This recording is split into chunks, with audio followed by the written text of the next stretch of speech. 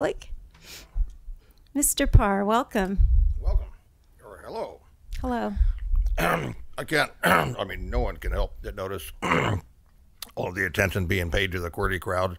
I noticed we had a special day last month, and then we got the whole month this month, and then another day in October, and they have flags and parades and an army, and I just wanted to be a part of that.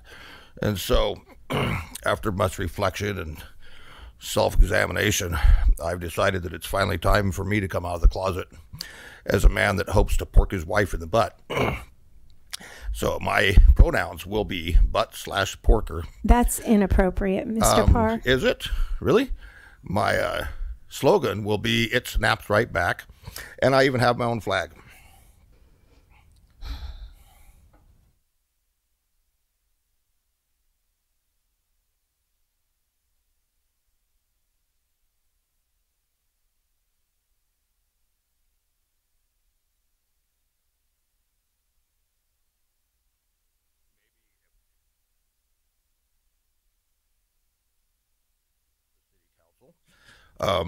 If I can get my own day, my own proclamation, maybe she'll let me give it a shot.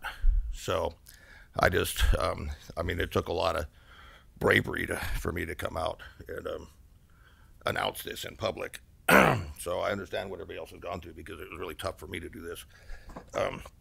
So at any rate, yes, so from now on, I hope to be addressed only by my proper pronouns.